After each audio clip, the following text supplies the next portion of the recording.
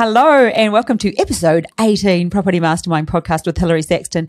Today, again with the amazing Bob Andersen, and we are going to be talking about the current state of the property market as of today, and the date is the 21st of September 2021. So current state. So this is going to be a great episode. We're going to talk about the current growth, the sales volumes, the supply, the rental rates and yields, and some other really cool, interesting stuff. So let's jump into the episode. You're going to love this one.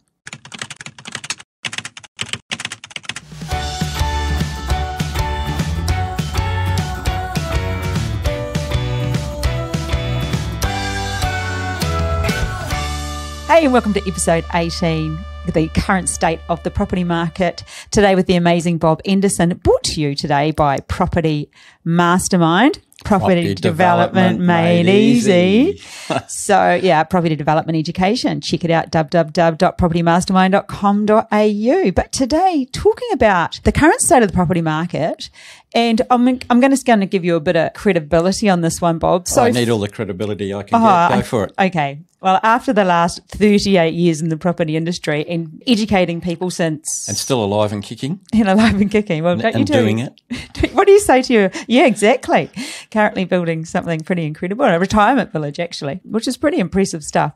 But we have a membership, and which is currently closed. We're about to relaunch that. So keep your eyes out for that. That's a good one to belong to. We put fantastic content in there. Bob is a wealth of knowledge. And I cover off the coaching side about keeping on with progress. So look out for that. But anyway, I've digressed already. So each month, Bob analyzes the figures, and he goes through, and he's been doing this for 18 months. So he has a massive awareness of what's going on in every arena. So he covers market growth, the stats and sales prices. He covers volumes. He covers rental rates and yields. He covers buyers' discounts. He compares each city every month from last year, in the last quarter, and in the last month. He covers stock yields, and he covers finance. So he's been doing that for 18 months. He summarizes it and he puts it together for our community and makes like a 30-minute long, what would you call that? It's just a market update. That's the name we give it. We do call it the market update. Straightforward. Yeah, so we thought that with this month, we'll just break it down and talk about the sales volumes, the rental rates and yields, and maybe some other interesting And stay around. Don't get scared off because you think it's going to be a whole bunch of statistics. No, I love it. Some people love stats and numbers, as you know, and some people go, oh. I honestly listened. It won't be like that. I listened to this month's one when I was in the gym on Sunday, actually. I put it on and had a listen, and I was like, yeah, that's interesting. And then I come home with more questions about what's going on. So Anyway, Bob. Yep. As you are the expert, tell me where you get these figures from. So how do you come up with this information that you collate for our community every month? Yeah, well, RP data, or CoreLogic, is a pretty good source of information, and we constantly getting feeds from those weekly and monthly. Also go outside of that.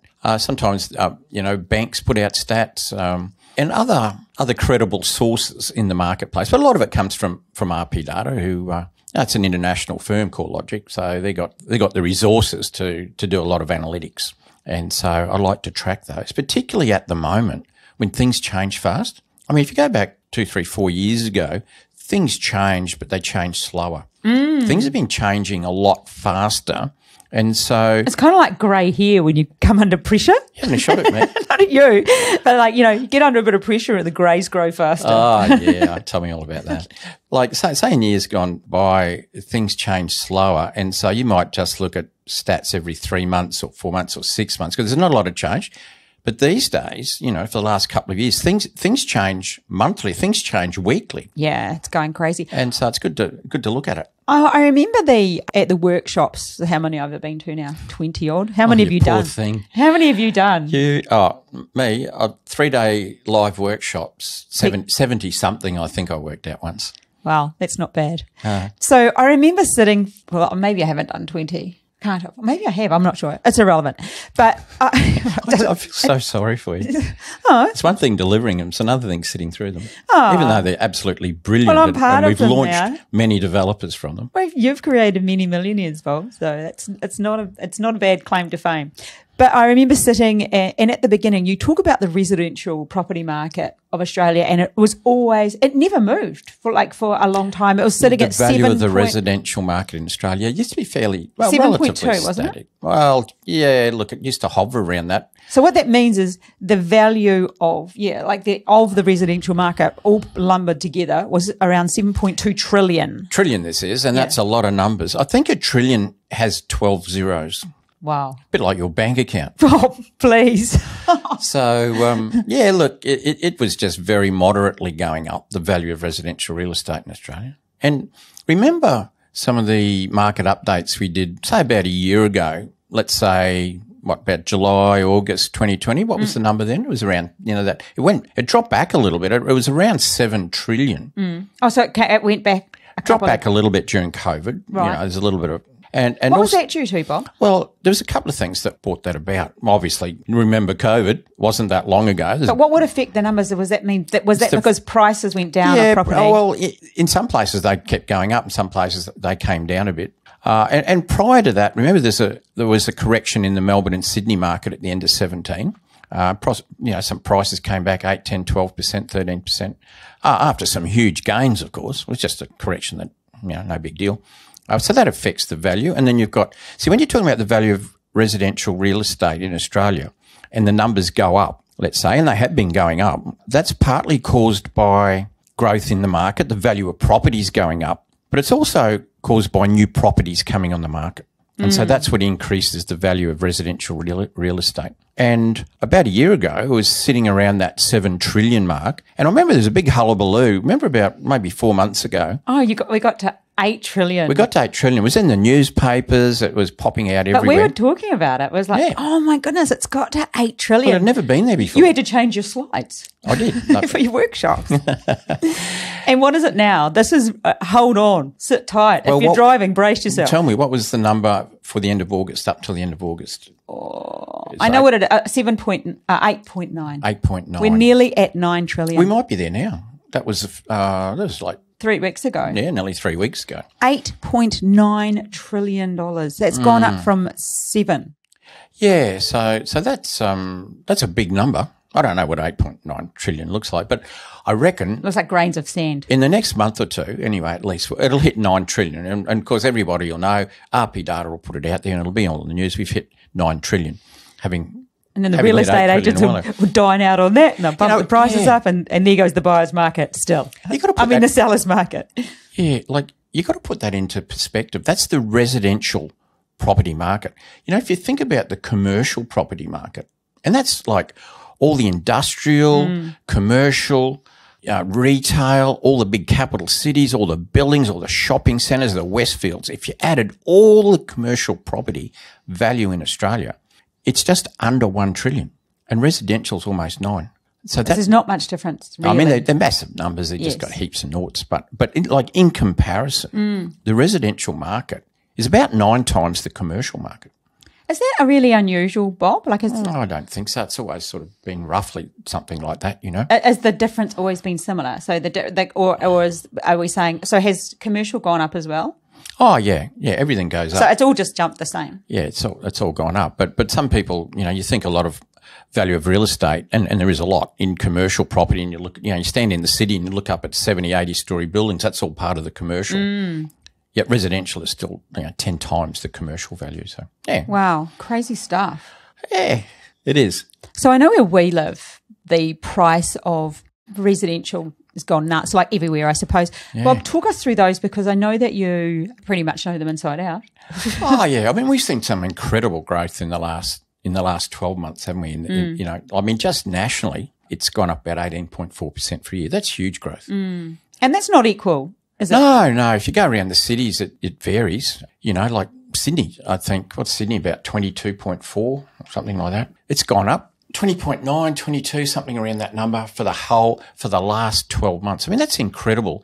That's almost 2% a month. And if you think somewhere like Sydney's got the highest values of property, I mean, that's a lot of dollars. Sydney has the highest values in Australia? Yeah. And think of people go to bed at night and they wake up the next day and their property has gone up. God knows, I can't work it out in my head. It's more than they're earning. I wish I owned property in Sydney. Jobs for the last 12 months, for most people, particularly like in places like Sydney and Melbourne, even Brisbane to a degree, I guess, they're waking up wealthier, but they're making more money out of their house than they are out of their job. No wonder so many people want to get into property development. Yeah. And if you've got a couple of investment properties and you woke up the next morning, you think, well, this week, like today, I might earn, $300 today at work, let's say. But then you work out, if you've got, say, 2 investment properties in your house you live in, you think, oh, my God, I've made so much more sort of doing nothing because the smart work's already been done in the buying. So, yeah, it's pretty incredible. But so we've got a few slides in front of us that we can refer to. But, Bob, talk us through the annual and quarterly change in Sydney. Yeah, so Sydney's pretty amazing. I mean, just in August alone, it went up 1.8% for 1 month. But just for the quarter, last 3 months, 6.4%. And 20.9% for the year. That's a lot. When did it last do that? Do you remember? Or when has there been an increase like that? I can't remember exactly, but, it'd probably be... It has done it, though, hasn't it? It has, actually, but not too often. No. Thank goodness. You can't live with that sort of growth forever. Or, if in 3 years' time, the average property would be about $3 million. No one could afford it. But that's pretty amazing. It's getting like that in Sydney anyway, isn't it? Oh, yeah. Like, if you think about it, a lot of people in Sydney, Melbourne even, they're making more money out of their house at the moment than they are out of their job. Job's almost like a part-time thing because you make more money out of your house. Imagine if you had 2 investment properties and a house in Sydney, how much you must make every day. You go to sleep and you wake up the next morning. And there's plenty of people I made this much money. That. I didn't even do it while I was asleep. Probably don't feel like going to work. Yeah, the whole make around $300 or $400 a day from your job, make more than that from your heaps properties. More out of your property, yeah. Yeah, fantastic. But that doesn't go on forever. But even in the first 6 months this year, we've had high growth. A bit of the heat's gone out, but hey, it's still going up. But like even Melbourne, Melbourne is gone up 4% in the last quarter. And remember, we're talking about periods of lockdown. Yeah. Sydney and Melbourne in the last quarter, and yet there's still this growth. And that's interesting. So with the lockdown, and it's gone up 4%, and there's been such a less amount of stock on the market. Yeah. Wow. More than, as we speak, I think it's more than half the population of Australia is in lockdown still. Wow. And this is what the property market's still doing. And Melbourne was goodness. up 13% for the year, so it's more than 1% a month. That's pretty amazing stuff. All capital cities at the moment, other than Perth and Darwin, are running at record highs in terms of value. And they have for month on month. And, it's pretty amazing stuff when you look back at some of the headlines, 12, 15 months ago, that, those scary headlines, and we look what's actually happened. It's just amazing. So what about Brisbane? Where are they? Oh, good old Brizzy, it's not the size of Sydney or Melbourne, but it's been tracking along okay, just looking at the slide. Are we about half the size? No, less. Are we 2 million? Yeah, a couple of million in Brisbane, yeah, but, it's probably, I don't know, half or 40% the population of Sydney. It's hard to say where the boundaries are. We hear all different numbers for population, but look, it's been up 6.1% for the quarter, which is pretty amazing, 18.3% for the year. That's the biggest kick good old Brizzy's had in a long time, but record high again, We often hear, because we're talking with people and we work with people in every state, so it's interesting to hear, but you had a call from Erica the other day. She has been through the mentoring program and still keeps in touch with Bob, and she said she went to an auction and a property should have gone for, what did she think it should have gone for? Well, she thought about 800,000. And that was what she considered. It wasn't even a development site, right? No. It was an older house. When I say older, probably built in the 50s and 60s on just a normal residential lot. And council rules would mean that laws would mean that you couldn't develop. Yeah. You could only put a single dwelling. Yeah. I mean, the most you could do is just keep it or knock it down and build a new house. Looking at 800,000 potentially went for 1.1. Yeah, crazy. Yeah, what do you do? How do you even make sense out of that? But there you go. And she was it's like, reality. what did she say? Blimmin' Sydney-siders. She was like, people from New South Wales are coming up here and they're bumping up our prices. Yeah, that was in Brisbane. Yeah, she was blaming that, And look, how long ago? It's not all that long ago, say in Sydney, when Sydney people were saying, oh, look, we've got all these overseas people coming over and buying stuff and bumping our prices up and putting the locals out of the market. And then Brisbane people are saying, oh, Sydney people are coming up here and bumping locals out of the bar. Oh, yeah, it's just realistic. But didn't we talk about that in the last podcast, or maybe the one before? We actually talked about the fact that once the gates open to the rest of the world and we have people coming here, it's going to change things again. Yeah, and we don't hear many people talking about that because traditionally 60% of our population growth And population growth is the big driver normally of, price growth. 60% traditionally has come from overseas, 40%, local organic growth. We haven't had any overseas. There's plenty of organic because of the lockdowns. Yeah, probably, yeah. But I mean, what's going to happen when the gates open up again and international people want to come here? I mean, you hardly ever hear about that. What's that going to do? I don't know. It'll be interesting. Yeah, will be. It'll be interesting. You'd want to be in property, that's what I say. What about Adelaide, Bob? Adelaide's been a great performer all the way through COVID. They're up 5.3 for the quarter and 17.9 for the year. So Adelaide's been strong, month on month. Record high again, of course, Adelaide. I think we've got one of our past mentoring students who went through the program, and he's featuring in our newsletter this week as our member spotlight. Yeah. But he has chosen it because he grew up in Adelaide, even though he doesn't live there. That's where he's developing, and he's got a nice wee niche market going on, and perfect timing. When's the best time to develop property? 20 years ago. Get into it then, but you might as well do it now. Yep. But isn't it exciting for people that have got in and are developing, and where they're developing, prices are increasing, and it's exciting for, young families, like life-changing, Bob. Yeah. Assuming you can get into the market. And, as we're seeing with, perhaps we talk about it now or later, but first home buyers who have been a big driving force in the last year or two, it's starting to get out of their price range now. And so the number of first home buyers coming into the market's diminishing. It's still strong, but it is diminishing. Yeah, so Adelaide's 17.9 for the year. For the year, yeah, amazing, yeah. It's been a great performer. Who else have we got? Hobart. Oh, good. Oh, Hobart.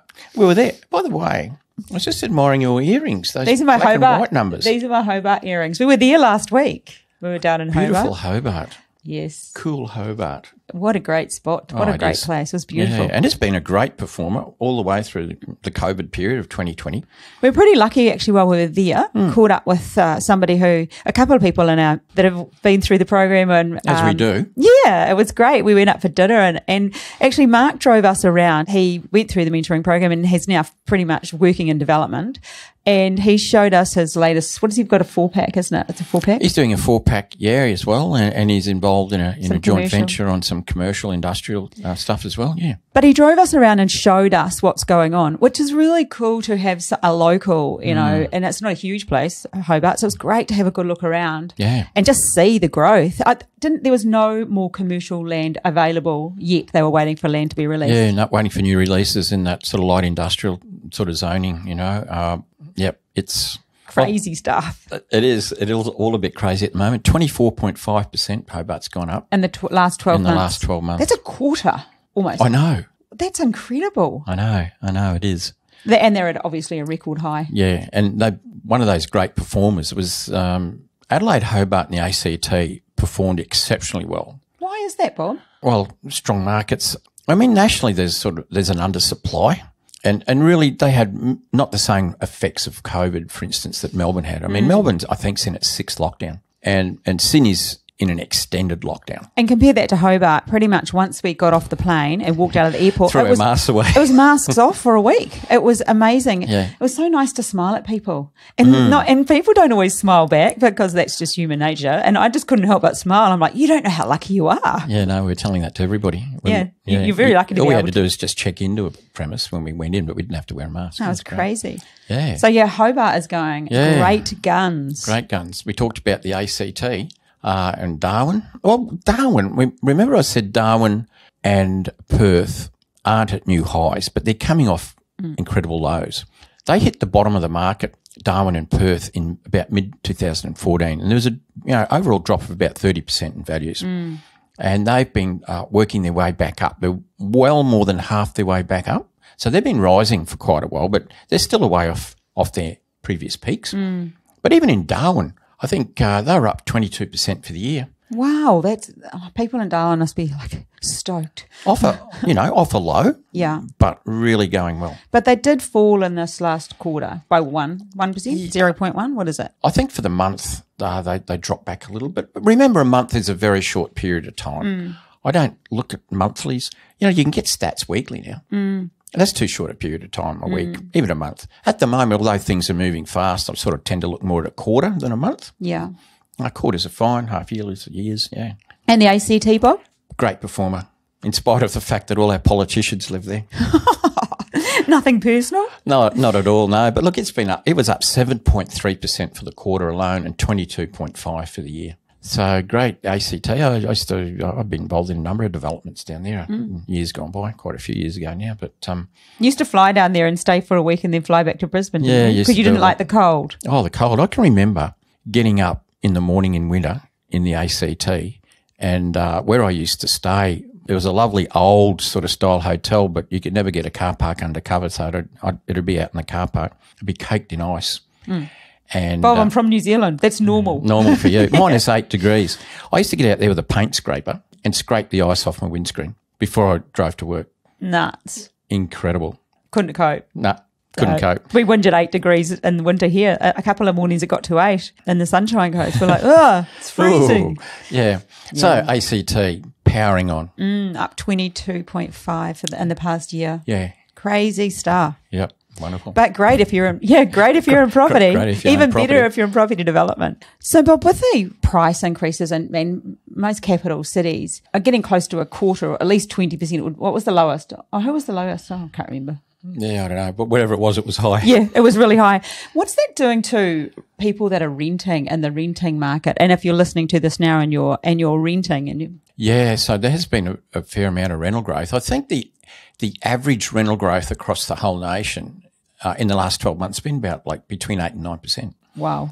So that's going up. But what you often find, maybe we'll get on to yield soon, but what you often find when property values are rising rapidly, rents lag behind. I've heard you say that numerous times. Well, if you think of most rental contracts, yes, like the average rental contract these days is probably 12 months. Like you don't see a lot of 6-month rental, lease contracts, rental contracts. They're mostly 12, and some are 24 months. So a lot of rental contracts were written earlier, maybe on average 6, 8, 9 months ago, whatever it is. And so we had a lot of price growth, but it hasn't caught up. It always lags. Some people say rental lags about 6 months behind price growth, but it does lag because price growth is like immediate. And rentals only get renewed. Yeah, it depends on the renewal times. Yeah, exactly. So there's always that lag. But even in spite of that, they've gone up about between 8 and 9%. Crikey. In the last 12 months. That will only be due to which leases have been rewritten. So there could be some changes to that number. Watch this space. Yeah, and look, in the rural areas particularly, I think the average rental growth in rural areas in the last 12 months is over 12%. Wow. Nationally, it's averaged 8.2, and I think the capital cities were more like about 6.7. So still a lot of growth in the rental market. Do you see that moving much further, Bob? It's going to keep going up because it's lagging growth, and growth is still happening. Like growth is slowing down a bit. Like the first 6 months, it was very high, and it is starting to slow down a bit. And so rental growth will, but rental growth still hasn't caught up. So yeah, it will Do you see continue that, to trend upwards. Does it frighten you? I mean, we're all lucky. All of our family have their own homes. We've got one to go. Does it frighten you with the younger people of today? How will they find getting into properties and how they may need to do it differently? Well, when you see prices going up the way they have gone up, you have to think about younger people coming into the market that don't have property, people that aren't in a position to buy, and what they've done, they've sat on the sidelines and they've watched property just go zoom. And they must think, my God, am I ever going to get into it? And no, look, affordability has always been an issue. The government gesticulate, oh, yes, it's a problem, but the issue is a lot of the value in a property is taxes. GST, stamp duty is a biggie. I mean, there's taxes on taxes on taxes in property, and there is a lot that could be done that isn't done. But anyway, that's another subject for another day. But you do. Which, in a way, digressing for one moment, property development is a great way for people to get their kids into the market at a good price. And I'm talking about people that could do a small development, create a property at raw cost like we do as developers. And there are structures whereby your children could come into that property at raw cost. It's valued at retail price, and that can give them a real boost straight away. Yeah. So they might come into a $500,000 property that's valued at $500,000 that was created at, say, $410,000 or $420,000 or $400,000. And that gap, which is the profit in a project, could be their deposit. And there are ways of doing that. Well, that's a subject for another day. But parents who develop properties can set their children up very quickly rather than wait for their children to save it.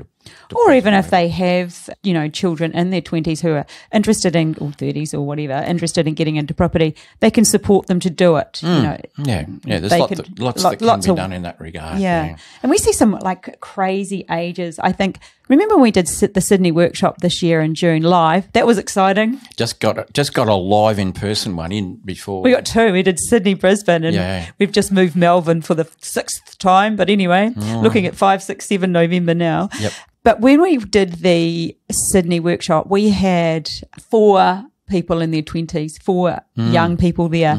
And my daughter happened to be one of them. She was over here from New Zealand. And it was a bit of a wake-up call for her that people so young would be into property development.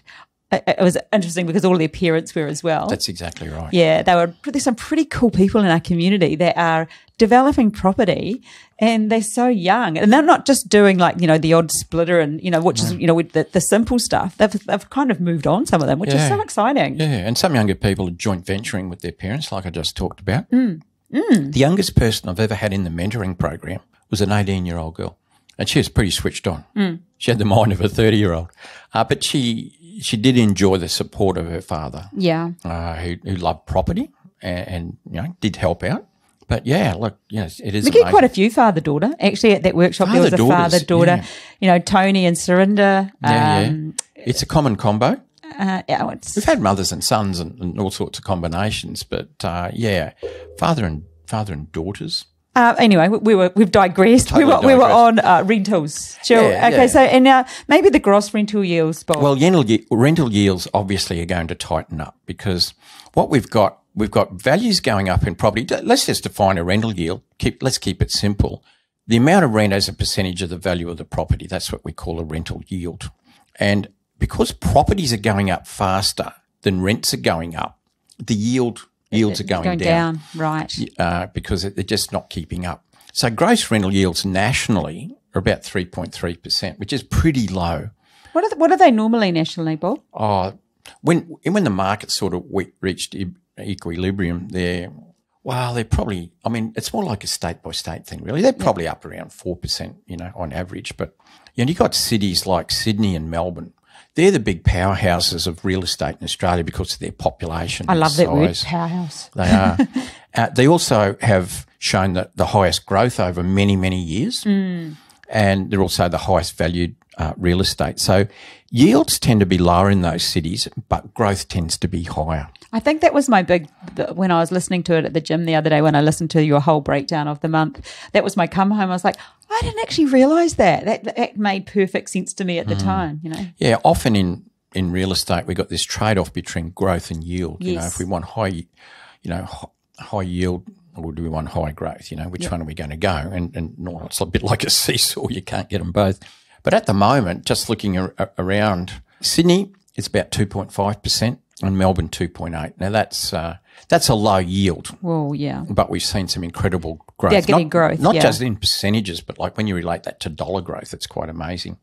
Brisbane, I think, was about 4. Adelaide 4.1. The rest are around that 4, other than Darwin. Darwin's always been pretty high yield in the way it's going as well. Because the property prices are so low and the rentals, the rental is probably not even high, but it makes it a good yield. There's been quite a lot of growth there. So in comparison to values, it's about 6% gross yield. That's interesting. Yeah, it's a bit of a standalone Darwin, but Darwin is a standalone. No offence to the Darwin people, I've got some good friends up there, but it's quite a small place in comparison. I've never been there. What's the population? I'm guessing around 100, I think, 100,000 or thereabouts, but it's the size of a big suburb in Sydney. Right. So it can have substantial movements because of that. But that. There you go. So let's talk about vendor discount rates. And I loved learning about vendor discount rates when I first got into property development. I was like, Bob, what is a vendor discount rate? So explain that one. So we often it was like one of those moments, of course. Aha. Yeah. Aha. We often hear commentators say, it's a buyer's market or it's a seller's market. In that respect, at the moment, it has to be a seller's market. There's buyers fighting over properties and there's sellers, They're almost becoming holding out for good prices. properties are almost becoming like toilet paper did at the start of COVID. I know. Well, has there been any fights at auctions lately? Probably. We've seen them in the, we saw some fights in the aisles. Let us know. Someone sent me an email. Has anybody attended an auction where there's two bidders and they've taken to fisticuffs? Oh, that would be scary stuff, but it's probably beginning to happen. It could happen. Maybe we need security guards at auctions soon. Who knows? Anyway. Yeah. So a vendor discount is when the seller has to discount what they initially put their property on the market for. Yeah, exactly. I didn't even know it was a thing. It's the difference between what a property gets listed for and what it sells for. What is that price drop? If it's listed at $800 and it sells at $780, it's a $20,000 discount. We can work it out on $800, and it's monitored. 2.5%. That's the interesting part. Somebody tracks these figures. Yeah, they do. And so obviously the stronger the market, the quicker stuff sells. The more it is in a seller's market, the less the discount. Because they don't have to discount. They don't have to negotiate. There's 10 people want to buy their property. They don't have to drop the price. And so at the moment, if you compare it to, say, a year ago, let's say August 21 to August 20, a couple of numbers, Canberra's now 2% down from 2.9. Just pick a couple of random ones. Sydney's at 2.7% discount compared to 3.6 a year ago. Melbourne's about the same. Brisbane's about the same. So we're seeing that there's less discounting because the market's even stronger than it was a year ago. People are almost getting what they want in a lot of cases. There's a small movement. There's a smaller movement. So what happened in Darwin, Bob? Because there has been a big shift there. Yeah, well, in the last 12 months, a year ago, the discount was about 5.6% in Darwin. Now it's down to 3.3%. So that's been, of the cities, that's the biggest drop, if you like. Right. Which means the market's tightened up. Awesome. Yeah, but of course it was off a base a year ago where there was a bigger discount rate because the market wasn't as strong. That's been the biggest. But, if you think nationally, the discount rate's about 2%, 2.8%. A lot of people are putting property on the market. Way over anyway. Yeah. I mean, a lot of people are just auctioning for a start. Yep. But the people that aren't auctioning, the people that are putting a price on a property, they're saying, and who knows what something's really worth at the moment. They might say, oh, look, it's worth $800. I'm going to put it on at $870 because someone's probably going to pay it. So the actual listed price is ahead of the market. So the vendor discount rates are not necessarily that correct? Well, they're correct statistically. Yes. But because of the market, what it is at the moment, the list price is ahead of the market. In a normal market in equilibrium, you sort of list around what it's worth. You might go a little bit over, knowing there's a bit of a negotiating factor. But now they're jumping way ahead of what who knows what it's worth. And even then, there's only a 2.8%. So that's pretty incredible. And Bob, as far as auctions go, how does that affect vendor discounts? Well, often with auctions at the moment, it's starting to loosen up. So as of this week, with Melbourne, you can have one-on-one inspection, so people can actually go and inspect. But I see last weekend alone in Sydney, 80% clearance rate. So 80% of auctions were cleared under the hammer in Sydney. And they've been in lockdown for quite a while in a really tough market. I think there's about 700 or 800 auctions. So it's still volumes are down to what they are. I know someone in our mentoring program did a virtual property inspection. So people must have logged on and they went round via Zoom. Crazy stuff. Yeah. The thing at the moment is, it's the old 5-minute economics degree, supply and demand. There's strong demand and limited supply. And that's what we've got at the moment. In terms of the amount of stock on the market, it's the lowest volume in five years, and it's continually low. I think at the moment, nationally, there's about 127,000 properties for sale. Now, that's a bit of a weird number. It doesn't really mean much. About 127,422. Approximately, give or take. One just got listed, it just went up. Yeah. One just got sold, it just went down. So that's low. Traditionally low, below the five. The long-term average is probably up around 240,000 listings or something like that. And 200 to 240, it sort of varies, but it's in that range, and we're down to about 127. So same old story. When you've got limited supply and a strong desire to buy, it's going to force it up. And you can't put values on. There's a local agent whom we know here. Traditionally, she never used to sell by auction. She always sold by private treaty. She'd get a sole agency or an exclusive listing, and it'd be listed at a price. For the last 3 or 4 months, every property I've seen her sell, and she does move property, it's all been by auction. She just, I suppose she's just saying, look, I don't know what to list the property at. Yeah. Because I could say a property's listed at 900 and someone might pay $1 million. Well, like what we just said when Erica went to that auction. Yeah, exactly. So a lot of properties, even in traditional areas like Brisbane that don't have many auctions, are having a lot more auctions. Yeah. Well, Bob, I think we've probably talked a little bit about property for quite a while now. You go for hours talking about numbers. I know.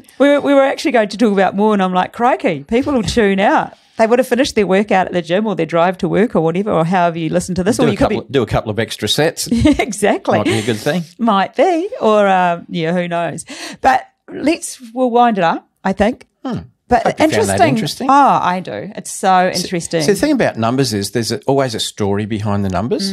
Just looking at numbers as numbers isn't very interesting, but it's the story behind it and how they're all interwoven. I think that's what I find interesting. And behind each one of those stories is a person's individual story. Yeah. Like, there's somebody thousands of them. I've just, talked about a couple of people today. Janika went through via an open home, an inspection over Zoom, or just people doing things differently, crazy stuff. Anyway, giving away a copy of Bob's book, The Secrets of Property Millionaires Exposed. There he is, Bob's chapter. I know. I'm a small part of the book. Yes, of these amazing authors.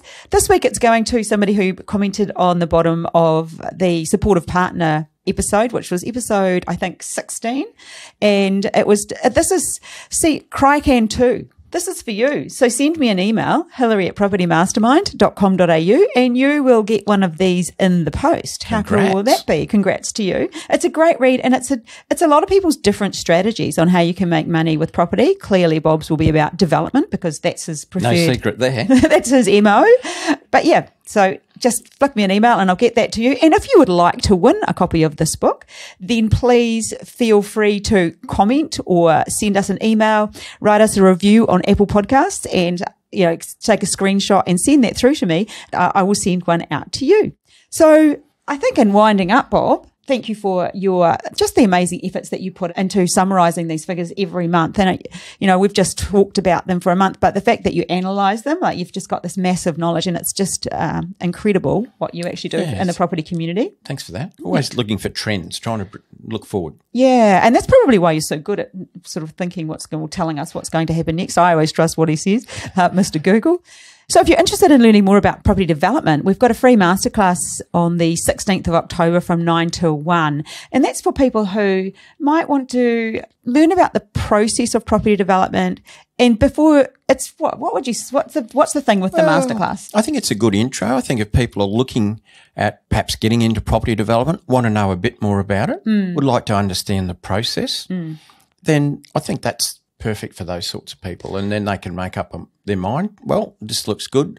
What's next for me? Yeah, so we will explain at the end how you could carry on if you wanted to work with us, or you might just, like Bob said, want to see if this is for you. We are giving away at the masterclass our free online course. Oh my goodness, worth $3,000. Yeah, $3,000. So we're giving away for free. Yeah, if you come along to the masterclass. So register for that. I think there'll be a link at the bottom of this. If you're interested in learning more about property development, register for that. And you could actually win the online course for free. And we are actually running a 3-day online workshop too in November. So that's coming up too. Look out for that. Stay tuned. But once again, Bob, thanks so much. You're a wealth of knowledge. Love your work. Always love coming on your podcast. Well, you're on them most of the time. All right, everyone. Thanks. See you later. Bye. Catch you soon.